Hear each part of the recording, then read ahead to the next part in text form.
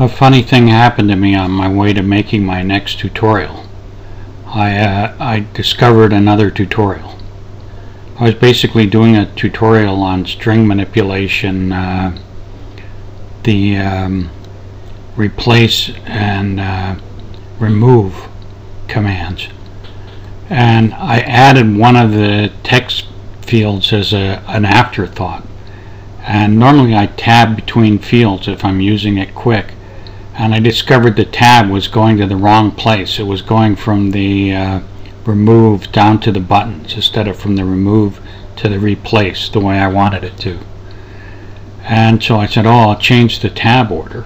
So I go up to the view menu, and I discovered that the tab order is no longer in the view menu. It's changed in Visual C# 2010 Express and 2008. It used to be under the view menu, but in 2010 it's under the layout toolbar.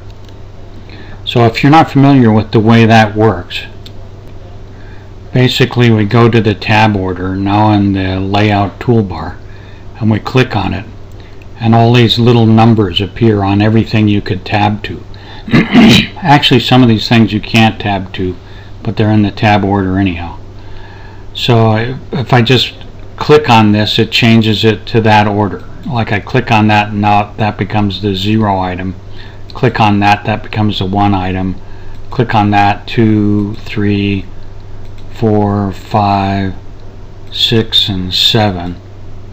And then once I've done them all, I can save them by clicking on the tab order again.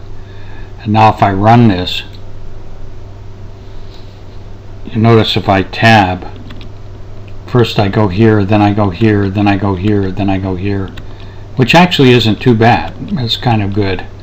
But I really want to go to substring first. It's probably the only thing wrong with that tab order. So basically I can go back to tab order and change this field to 0. So that's the first place the tab will go. Then this one to 1, and then probably the buttons to 2 and 3, and then lastly the string itself to 4. And then it doesn't really matter after that, but I'll just get rid of these guys. Not sure I have to, but. And then click on tab order, and if we run this, you know, it's, for one thing, it starts in the substring, which is exactly where I want it to start. And if I tab, it goes to the replace string, and then it goes to the buttons, which next thing I want to do is jump into the event handler for those buttons. And finally it goes up to the string if I want to change this string, but probably for the next tutorial I'll never change that string except by using the remove and replace.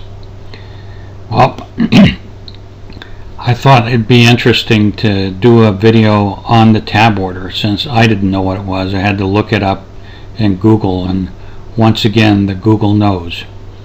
I hope you learned something from this tutorial. I know I did. And don't forget to subscribe.